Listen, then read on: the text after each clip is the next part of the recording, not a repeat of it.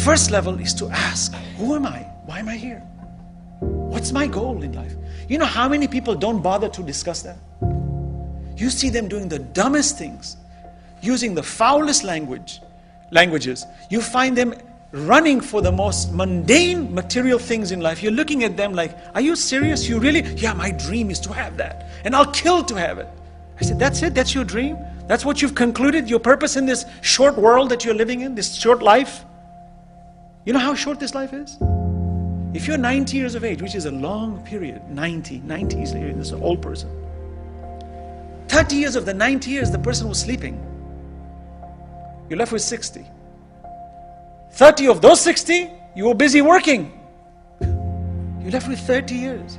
If you and I live to be 90, most people don't live to be 90. The average lifespan is 70. So bring it down to 20 years.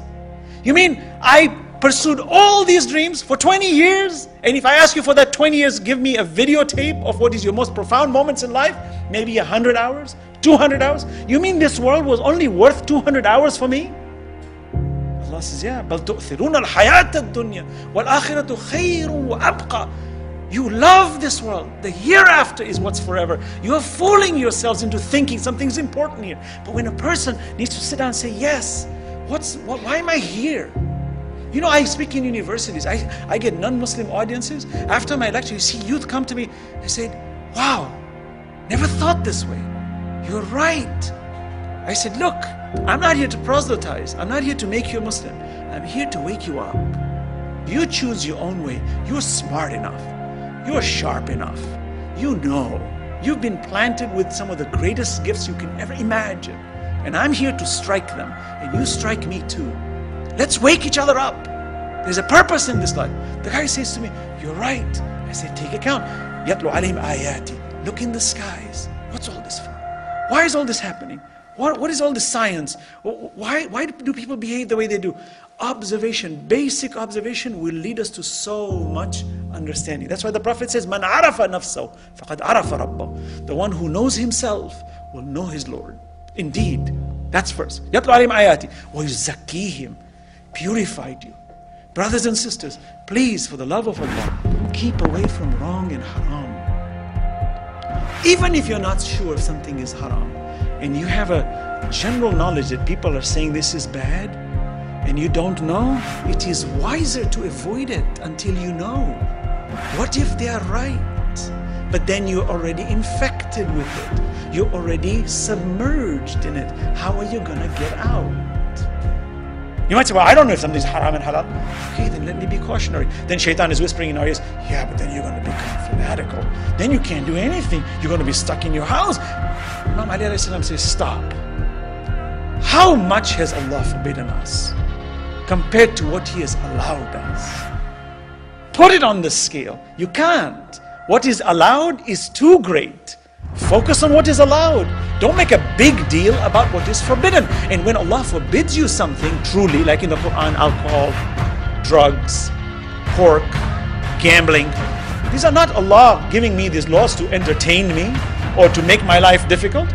It is clear by any standards. Even an alcoholic will tell you that it is destructive. A gambler will tell you it is destructive. Period. It's that simple. And when Allah says, keep away from it, it is for my benefit. At the end of the day, why do I need religion otherwise? I can be an atheist and just live just as well.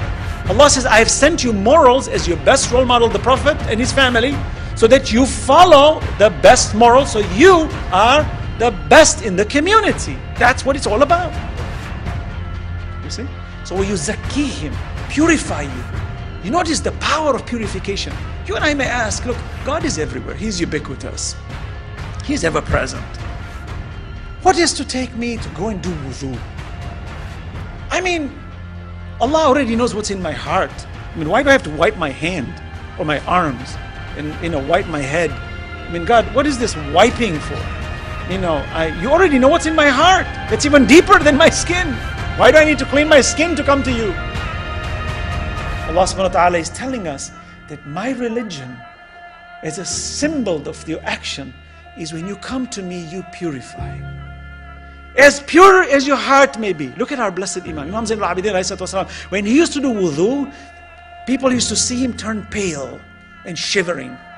They say, Yabna Rasulillah, why are you so pale?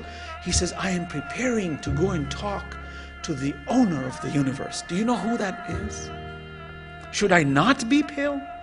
Imagine if you and I are getting ready to go and speak to the most powerful human being in the world, a king or a president or let's say a great scholar that you and I admire just to see their faces. We admire them.